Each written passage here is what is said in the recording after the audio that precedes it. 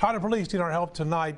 They are looking for a woman who went missing earlier this month. Here she is, 51-year-old Paula Belonga, was last seen on April the 7th leaving her apartment there. Police say she was wearing a red shirt and dark colored pants.